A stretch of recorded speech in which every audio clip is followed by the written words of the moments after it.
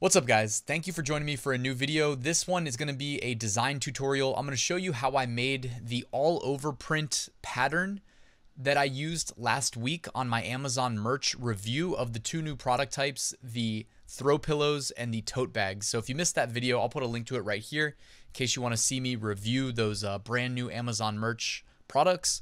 But the design that I used in them was original. It was basically where I took photos of some micro chihuahuas and then I cut them out and then I created this kind of funny, to me it looks like kind of like a meme, like an internet meme. If you've ever seen the ones where there's like faces kind of floating through outer space, that was kind of the vibe that I got from this pattern that I created. And essentially I'm going to show you guys how I created that pattern because I asked you to comment below last time if you were interested and there was some interest. So if you're ready, let's get started. All right, so the process I used to create this design or this pattern, I don't know what to call it. Let's just call it an all over design pattern. And by the way, when I say all over design, I don't mean that it tiles seamlessly. You know how sometimes the designs do that?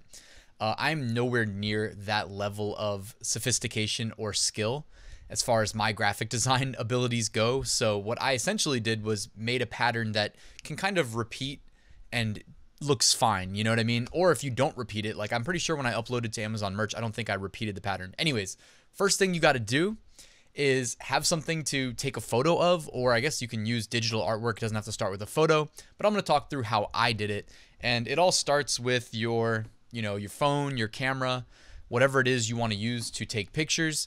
Snap a picture, load it up to your computer. So typically I'll take a photo from my phone, upload it to Google Drive, download it from Google Drive, and pull it into Photoshop. And then the next thing I do is I use the, this is just my personal preference. By the way, the graphic designers out there, if you have a better way of doing this, let me know. I'm very receptive. I'm sure there has to be a better way at times, but this is how I do it. So I use the polygonal lasso tool.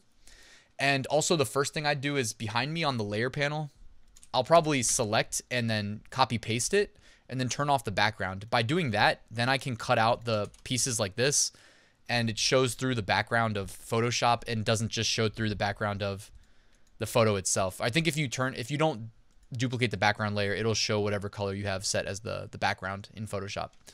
So anyways, that's a quick tip. But then after that, all I really do is, this is partially how I do like YouTube thumbnails when, in YouTube thumbnails, how people are cut out. I just do something like this where I'll just kind of, you don't have to spend all day on it either. You can just kind of click pretty quickly and go along the edge. And there's some little tricks to it. Like you can, if you ever played like fantasy football, for instance, or fantasy basketball, and you click in and you see the player profile pictures and stuff like that, like I'm pretty sure they have professional graphic designers zoom in to like really high resolution photos. And that's how they cut out the players for the profile pictures. But I'm not doing anything close to that level of granularity. I'm just doing kind of like a quick, whatever feels like it works best style cutout. And so something like that should work just fine. And the next thing I'd do is I'd probably go to File, New, and make square dimensions. Maybe make it like, well, I guess I should have looked up whatever the dimensions are for the Amazon merch pillows. I don't have it memorized. I typically write it down because if it's not 4,500 by 5,400, then I just use Merch Resize, which is this website. I talked about it in the pillows and tote bags videos, but essentially with Merch Resize, it's a free tool. You can drag and drop your designs and convert it with like 2 clicks into whatever it needs to be. So anyways, I'll just do 1,000 by 1,000. And I'll take the picture of Onyx and cut it and paste it straight into here. Maybe make it a little bit smaller. And this, I'm not going to rebuild the whole design because I don't want to take all that time. I think you guys get the gist. So use the polygonal lasso tool, cut out whatever you need. Here I can show you, the assets I used for this, ultimately what was the design that I used on the Amazon merch pattern. So essentially you've got like some photos like the one I just showed you. And when you cut it out, you don't have to save your PNG asset, your cutout asset, with that outer glow. I did in this case, but I didn't do it in every single case. Like you can see Pablo here. I used this photo. And you can see I cut out his head, but I didn't put the outer glow there. And same with Piggy here. Oh no, I did. I put the outer glow on her here. So if I pull this into Photoshop, you can see if I put a background layer behind her and fill it in. So you can see there I added a stroke of about 2 pixels, maybe 4 pixels. I guess it all depends on what size the actual image is. And then I put like a white outer glow. So if I pull these in to my demo template here, my demo canvas, what I would do with Onyx is I would right click the layer behind me on the right hand side, go to blending options. If I recall, like I don't think I needed a stroke on him, but I mean I can just show you. If I was going to do it, I'd probably go to center. So go to stroke, and then on the right hand side where it says position, I'd probably do center, and I'd probably change the color to black, or you know, maybe use the eyedropper and select like Onyx color black to match his fur. All right, and then maybe reduce the size down to like 4 or 3, something where it's not too noticeable, even 2. And then I'd also go ahead and select an outer glow, and I would change the color to that same color black. And the blend mode may need to change from screen to normal. And after that, I should just be able to play with the size. So there we go. I think that looks pretty good. I mean, keep in mind, like, we're kind of having fun with it. It's not meant to look super realistic. Otherwise, you could just use the photo that we started with. So I'd probably do something like this. Maybe, I mean, the stroke to me is too bold. So if I was being picky, I'd probably change this to like a lighter color, less noticeable. Something like a grayish, you know, like that. That looks a little bit better to me. All right, and that would be the Onyx head. And then what I'd do is bring over Pablo and Piggy. All right, so we got the 3 Chihuahuas that we, though I don't want to say adopted because that would not be accurate. We paid a premium for the 3 micro Chihuahuas, and I don't know if anybody actually cares, but we ended up like giving Piggy to my parents because it was not a good fit for Marielle and I, and then we got Pablo. But it's been my parents love her to death, so it's actually worked out great. And those of you guys that have been subscribed to the channel, you may have seen Boo Boo and Murphy in previous videos. They're no longer with us just due to old age, unfortunately. So anyways, back to the design tutorial. As you can see here with Pablo, I am going to also apply an outer glow. It automatically applied the settings from the Onyx cutout, so I'm just going to change the color to a brown that I think matches or looks good on him. For some reason, some of these are coming in like really... Is it because it's at 80% opacity maybe? All right, I'll turn up the opacity and choose a little bit of a lighter brown that's a little bit more fun. Kind of an orangish brown. All right, there we go. And then the cutout that I used for Piggy already has the white glow, so no need to do anything there.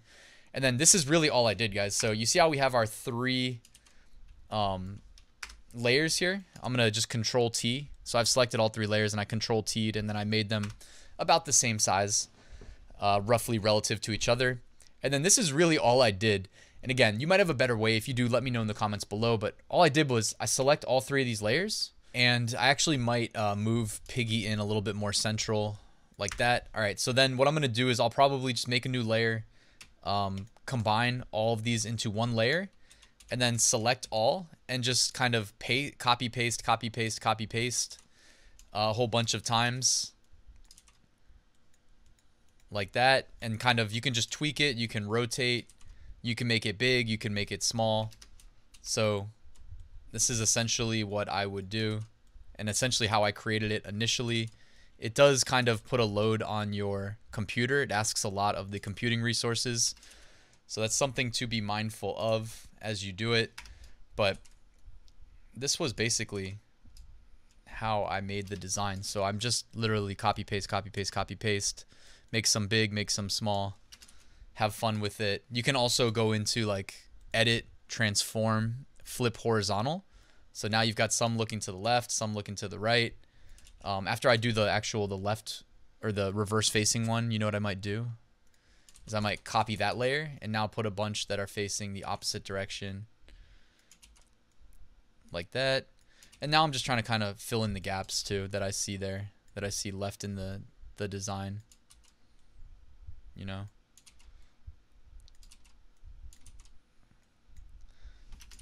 And once the gaps are filled, then you can kind of make it work on like differentiating. So now that the whole background is kind of full, I can paste new layers, resize, rotate, etc. to kind of make it more asymmetric, less predictable, etc. So that's basically all I did right there. I think you can kind of just freehand it to fill up the background. And then once the whole space is filled, all the layers that you paste, you know, I'm just hitting Control T on my keyboard. And when I hit Control T, you will be able, I guess I can show you a quick demo of Control T if you guys haven't seen that. I'm just going to make a new layer. So then I paste the image, and you can either hit Control T on your keyboard. It's the shortcut for the equivalent of going to Edit in Photoshop and then going to Free Transform, which is right above Transform.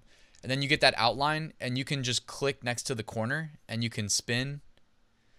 Also, you can drag any of these boxes in and out, and it will resize everything. And in the new versions of Photoshop, it automatically keeps them to scale. In the old version of Photoshop, you have to hold Shift. So in the new, now it's reversed. So now, which actually makes sense. But now if you want to like skew it, you hold Shift, and it lets you kind of manipulate without it automatically keeping the dimensions the same. So that's basically it. I hope that's a good enough tutorial. There's a reason why I started a YouTube channel dedicated to like making money through e-commerce and not a Photoshop tutorial YouTube channel, because I know there's people out there that are better at Photoshop than I am. Like I said, this is how I did it. If there's a better way, let me know. Share it with me when you find it. But otherwise, like, this is pretty much it. You know, had some fun making it. Everybody that's seen the finished product that knows Piggy, Onyx, and Pablo, they love it. So yeah, I mean, if you want to compare the two, that's essentially, whoops, not there, here. Essentially, that's how I built this design. So this is the original, and this is the recreation that we just did on this video. Thanks for watching, guys. I hope you enjoyed the tutorial. Just wanted to let you know really quickly, I've got a weekly print-on-demand giveaway running. It's free to enter. You can take advantage using the top link in the description. This week, sponsored by Flying Upload for print-on-demand upload automation, AutomatePOD for print-on-demand design creation, and All American Graphics premium pre-made graphics. And right next to that link, I've got a free 8-day print-on-demand mini course that you can take advantage of for free, with my print-on-demand Facebook community link right next to that one. So I'd love to see you in there in the Facebook group. Last but not least, I've got a full print-on-demand course, 10 modules, over 100 lectures, no fluff. It's all action-oriented to help you make money, start, scale, and eventually automate your print-on-demand business. So check that out too. Thanks for watching, guys. Do me a favor real quick, hit that like button, and if you're not subscribed and you want to subscribe, that would be great. But thanks. I'll see you tomorrow.